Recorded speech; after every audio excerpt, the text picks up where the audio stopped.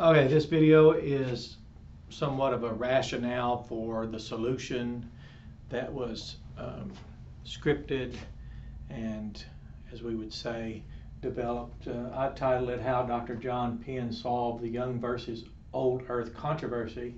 And of course, this is his hermeneutics, historical, holistic hermeneutic approach.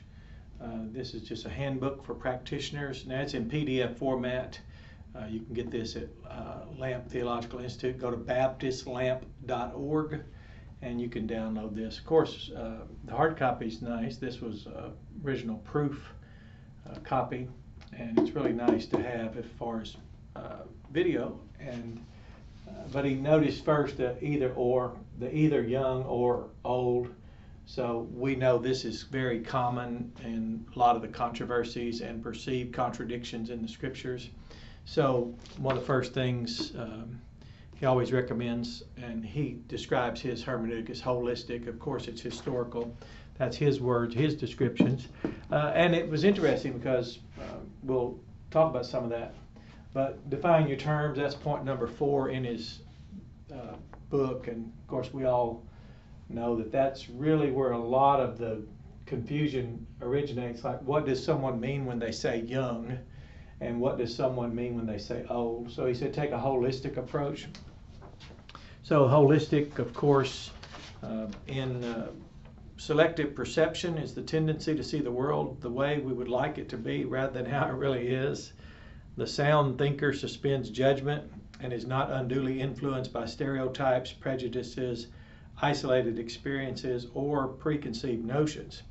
Now, it doesn't mean we aren't influenced by that, just we're not unduly influenced. And Dr. Penn talks about in his hermeneutic from interviews and those of us that attended the Missionary Baptist Seminary and studied under him, and I served as a graduate assistant for a period of time when I had returned to seminary. So if you were careful to take notes, he helped me learn to first assume I was wrong, know that I'm carrying pre-understanding into the text, which is called eisegesis, and then the error of omission. We can leave out parts. And this quote about sound reasoning is from the little blue reasoning book, and this is something I just recently received, 50 Powerful Principles for Clear and Effective Thinking. And then it also has another quote that is similar to his holistic approach. Take a holistic approach. It's called all-rounded thinking. Thinking that encompasses both sides of an issue or topic is probably the greatest asset that training in critical thinking can lend us. And of course, Dr. Penn always emphasized that the Bible contains no contradictions. So what are we doing here? Now, first thing we'll do is set aside what he helped me understand was Bullinger was a famous writer of language. And years ago, he had noticed between Genesis 1:1 and 1:2, it was his blunder, actually, Bullinger's blunder, and why that was understood that way, and I'd never understood that, but all that Dr. Bullinger had done, I think it's E.W. Bullinger, if you want to read about that, it's in his book, How to Enjoy the Bible.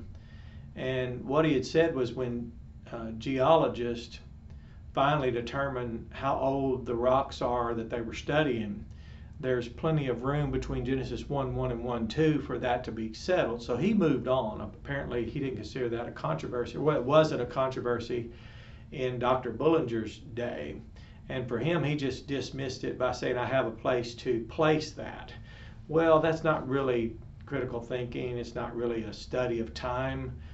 Time can only be communicated in a ratio. For example, for us, lifespan divided by death or decay rate, how fast do we decay? And those are the things that Dr. Penn presented, and I functioned as his research assistant working with Dr. Eddie Johnson, a colleague, and we had been working with iamcorne.org, and when we began collaborating and giving feedback, I was letting Dr. Johnson know research assistant under guided research by Dr. John Penn. He's retired hermeneutics professor, approximately 37 to 40 years, somewhere like that, at the Missionary Baptist Seminary. So with a lot of time on his hands and a lot of accrued information, multi-degree professional, subject matter expert in several different fields. He was able to pull all this together. So I'll just demonstrate a little bit of what he did.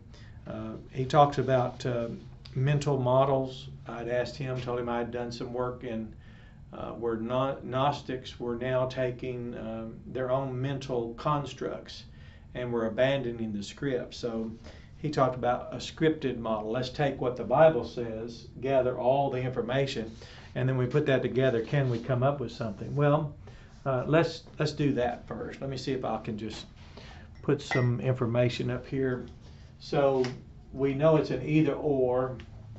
So I've got some little cards here, and we'll just take the data that we have. Book of Revelation, chapter 11, speaks of 1,260 days, 42 months. 42 months, that's 3.5 years. And that's at a 360 days.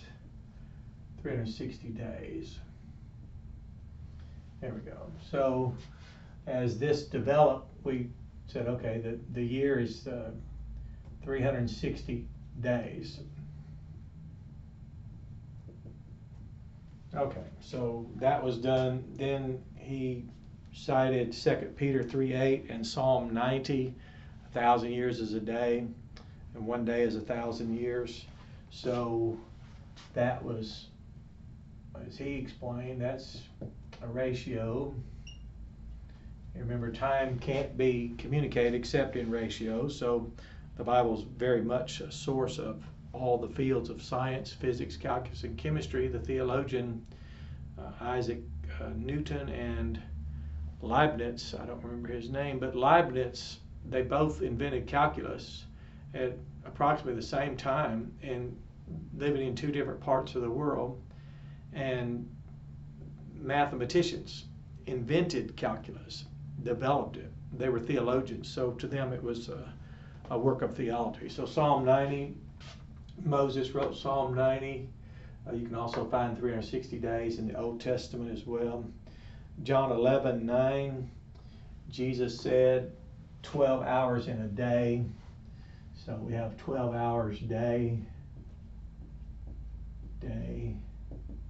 And the word in the Old Testament for time is the same word translated day.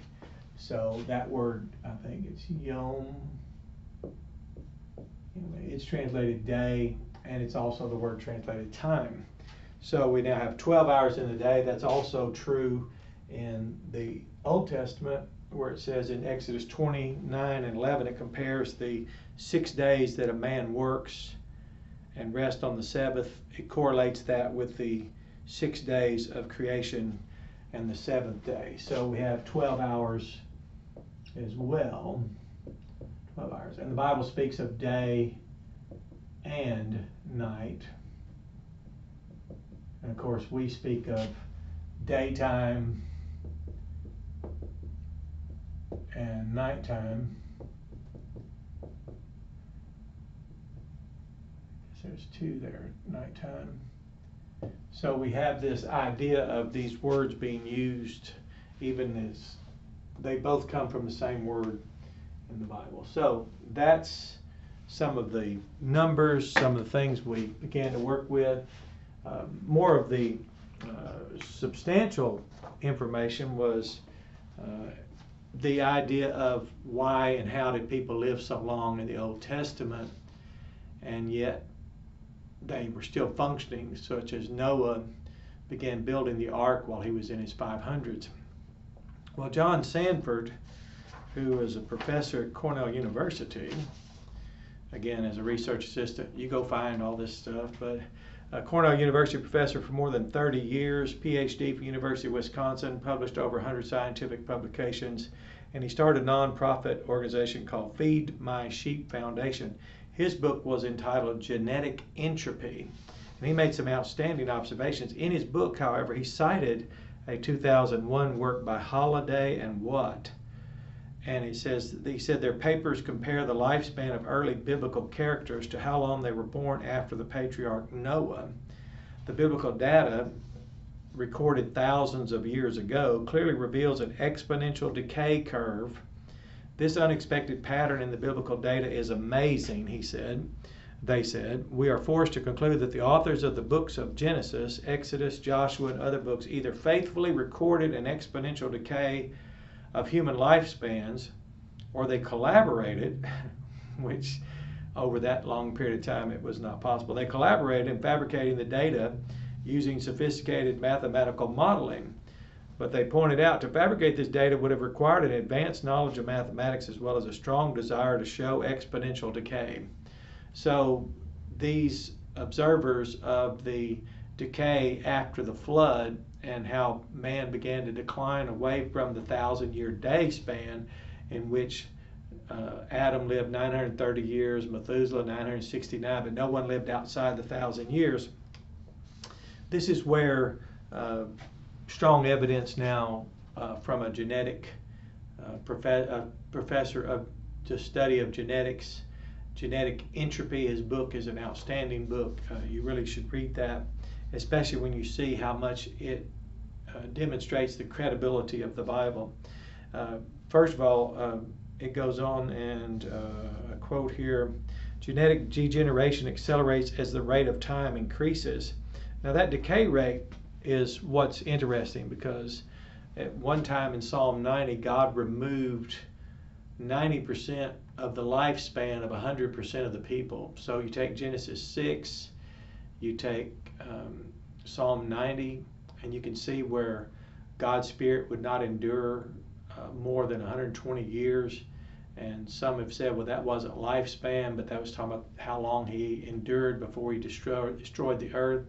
And yet we see people approaching 120 years and not outside of that. So we have 80 years in Psalm 90, 120 in Genesis 6.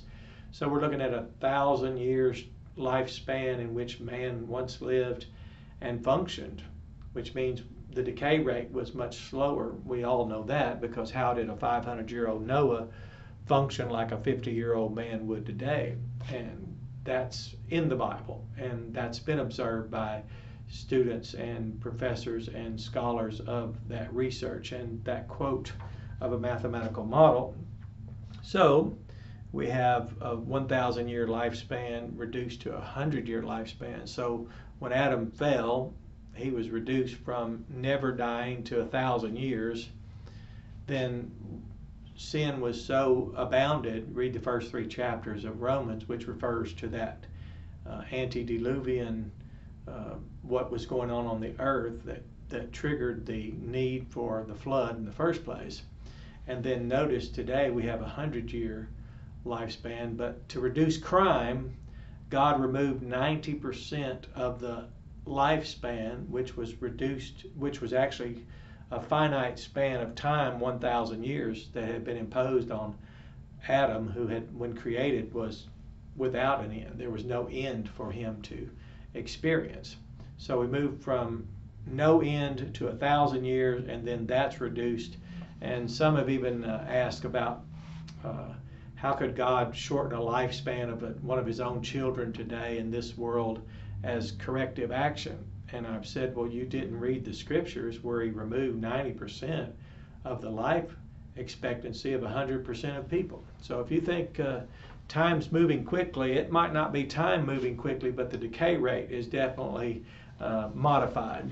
So if we look at this and we see a time is volume, this is where we had, of course, there were people saying the earth was anywhere from 6,000 to 20,000 years. 20,000 years.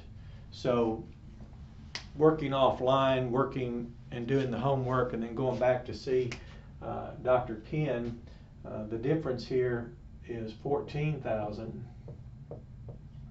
14,000.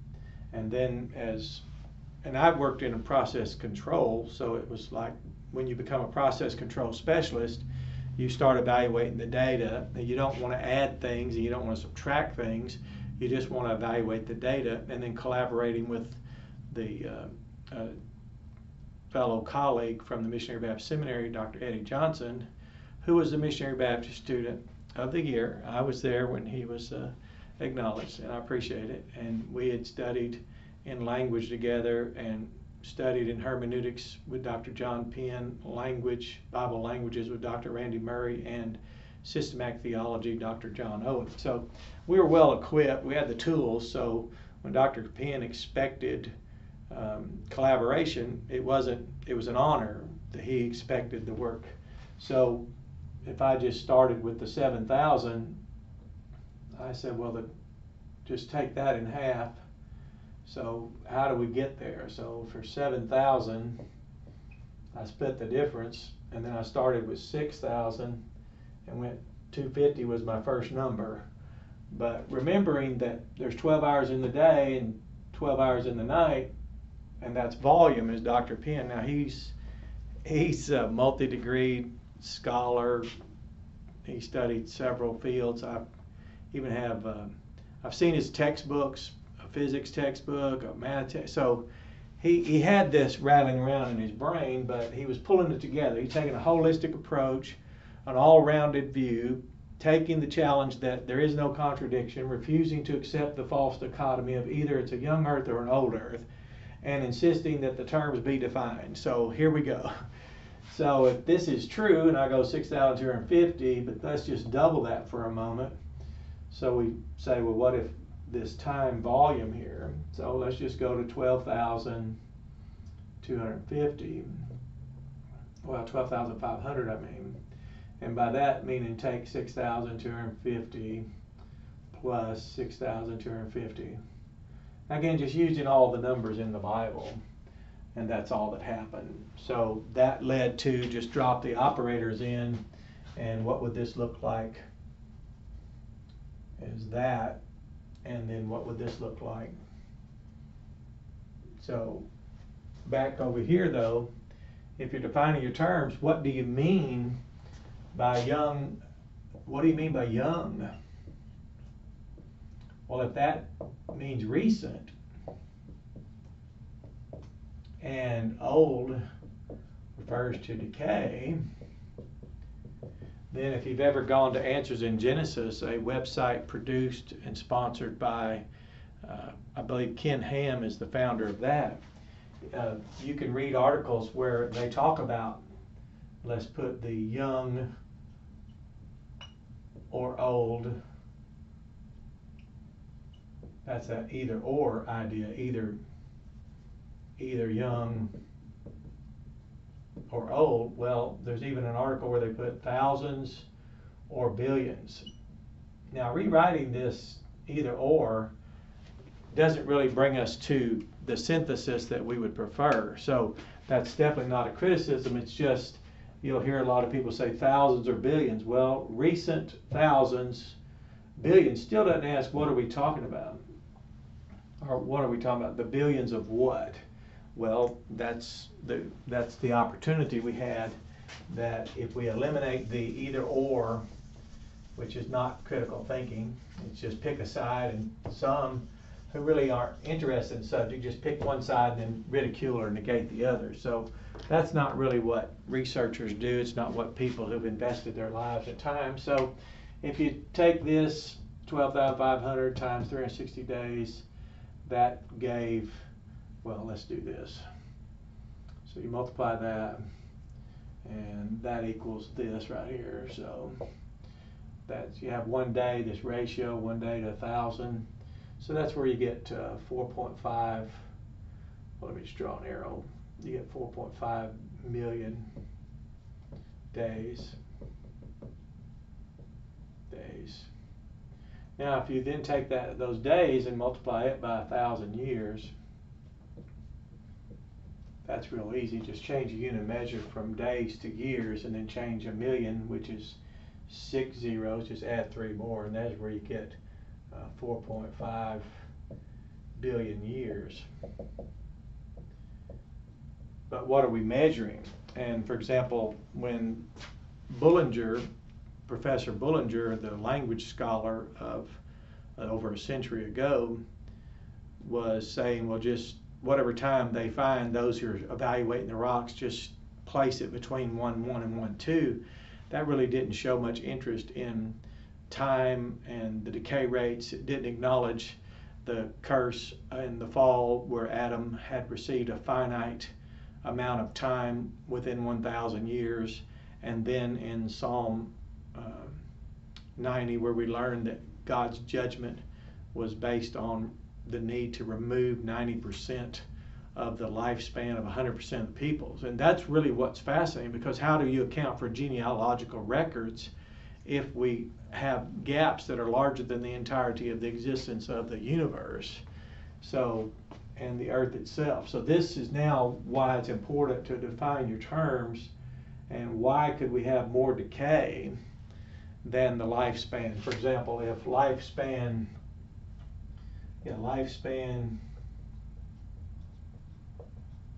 divided by decay rate, and that equals, so how could someone live 1,000 years and look like a 100-year-old man when they die, and how could a 100-year-old man when he dies look like a 1,000-year-old man of the Old Testament? Well, it's because we have decay rate accelerates exponentially, as you can read in Genetic Entropy by the professor at Cornell University. He noticed it. He mentioned and cited a work from 2001, Holladay and Watt, W-A-T-T, 2001 work he cited, where they noticed exponential decay rates and a decline in the exponential curve. So they observed this statistically, they observed it arithmetically, they observed it mathematically, and this answers everything. And now if you want to know then how much decay took place and what are we measuring in the universe, because everything out there, for those who acknowledge the amount of cosmic debris, billions of tons that fall through our atmosphere, and that everything out there, galaxies are colliding, and those of us who support the Bible know there's no life out there. And Hubble went out, the telescope, and went out and proved that and demonstrated there's no life out here. There's 2/3 of matter is dark matter, energy, dark energy. Things are dead out there, colliding. Things are burning out. Things are flying through the air. We think they're shooting stars. They're just meteor fragments of celestial bodies. All that out there. So look at all that death. And so much is unknown about that the phrase anti-gravity didn't exist till after 1996, because there were celestial bodies flying, hurling through space that, according to our reasoning, should continue to accelerate the further they're removed from the object that had caused gravitational pull. Well, as it distance from the object of gravity is increasing, it was assumed by our science and our own thinking, rationale, that, well, it would continue to accelerate. Well, Hubble noticed that, no, it's slowing down. So there's things out there that are reducing, decelerating, and they'll eventually stop. And then some are supposing it'll all contract and return.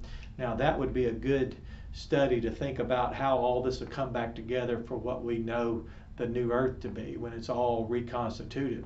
Now that's just things for people who enjoy thinking, studying the Bible, and demonstrating that the Bible has a knowledge and a rationale for how something could recently be created and yet have a decay rate more severe than the lifespan afforded it. So that means we can decay 1,000 years worth of death in a 100-year lifespan, and that's exactly what takes place.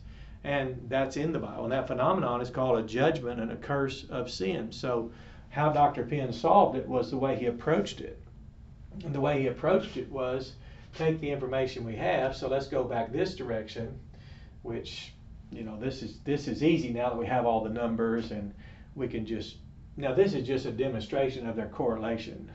I wouldn't know how to prove any of this except in the mathematical model of exponential decay rates, and the fact that the Bible teaches that a lifespan can be affected. Let's say you have a decay rate 10 to the 10th power, which is what we have. We are decaying 10 times faster than people in the Old Testament. So before the flood, you lived 1,000 years, let's say, or within that, and after it, 100 years. So that's what this decay rate's what God has sovereign control, and in judgment, He withdrew and accelerated that decay rate by 10 times, which is interesting because it's prompted some research now into where did that ratio of that 10 times more.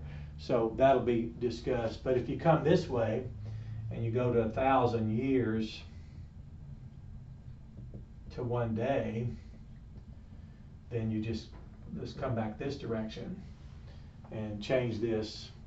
And what this will do is 1,000 days, if you change that to days instead of years, that's approximately 2.78 years to give you a multiplier, and 2.78 times 4.5 will give you the approximately 12.5 billion years. And yet it's regrettable because when people hear you say something so many years old, we're so primed in the either or dichotomy and so emotionally charged rather than cognitively engaged that we forget that when we say something's old, we assume it had to have been created 4.5 billion or 12.5 billion years ago for that much decay, but that would be to omit the reality of decay rates before the flood and after the flood. So students of the flood and that narrative, several people took more interest in it when the young versus old. So good did come out of this, even though a lot of people pointed their fingers. That's not really the people that do the research. And in this case, that's not really what we're talking about. So this decay rate's really the key to understanding this. When you notice in the Bible, for example, a fig tree can be withered and decayed instantaneously, the Bible said. Water can instantaneously come to be wine. And then think about someone being resurrected from the dead, instantaneously regenerated. So that's the decay rate inverted. And think of how people could be healed because God's sovereign control over time. He could do the same therapeutic process, but he could do it and by compressing the time. So instantaneity in creation is definitely credible, it's taught, it's demonstrable, and we can understand the decay rates. And then back to the gap, as people call it, we have knowledge of how did this universe, what was this hyperinflation rate as it's described, what's this that seemed to catapult matter, the word earth, matter, this material, what hurled it out there? Well, if you go and do a little bit of use of these numbers, you'll find that even that, if that occurred at 1,000 years per day, you're looking at a rate of time passing, or, well, we can't impose it, referential time of Genesis 1:14 outside of time. So referential time before verse 14 of Genesis 1:14 doesn't exist. Referential time was created for us to live, to farm, to rise and sleep, and it was for functionality on the earth as creatures created here and placed here on the earth. But if you were to impose that referential concept between 1:1 and 1:2, you're still only looking at, well, you're looking at a hyperinflation rate that's approximately 36 times the speed of light. So that type of decay and whatever was there, as people describe it, in that judgment that was triggered that people talk about. And again, most people can't talk, aren't able to collaborate because we want to avoid anything that might not support our either or dichotomy. We don't really want to define our terms, and we don't really want to take a well round, and that's okay. I certainly have no problem with someone who wants to retain one of these identities. It's just I would really like to know what they mean, because if you're talking about a recent Earth creation event and then you're trying to give a rationale for the amount of decay, we have that in the 1,000-year to 100-year decay, and that all is hinged as well on the flood narrative and the reality of the implications of what took place before the flood and after flood. So this way you can go to iamcornet.org, books tab. There's books here, First Adam and the Planet Earth, the Bible Doctrine of Time. There's the Bible Doctrine of Time, Difficult Problems in Creation Solved. And there are the Holistic, Hermeneutic Approach, Historical Holistic. Oh my, we just have several things there. So enjoy reading and enjoy studying it. I recommend Genetic Entropy by John Sanford. I also recommend you consult that book, and then inside it has references to other studies to see those who evaluate this statistically and arithmetically and mathematically. So you have a blessed day, but this is how the younger old earth controversy was solved for Dr. John Penn, hermeneutics professor, Missionary Baptist Seminary, retired and still going strong and working. So that's how he did it. Here's the rationale if you ever wanted a defense of it. And no, it didn't happen this quickly. It took research, and he labored and toiled and was giving out a lot of assignments. So you have a blessed day.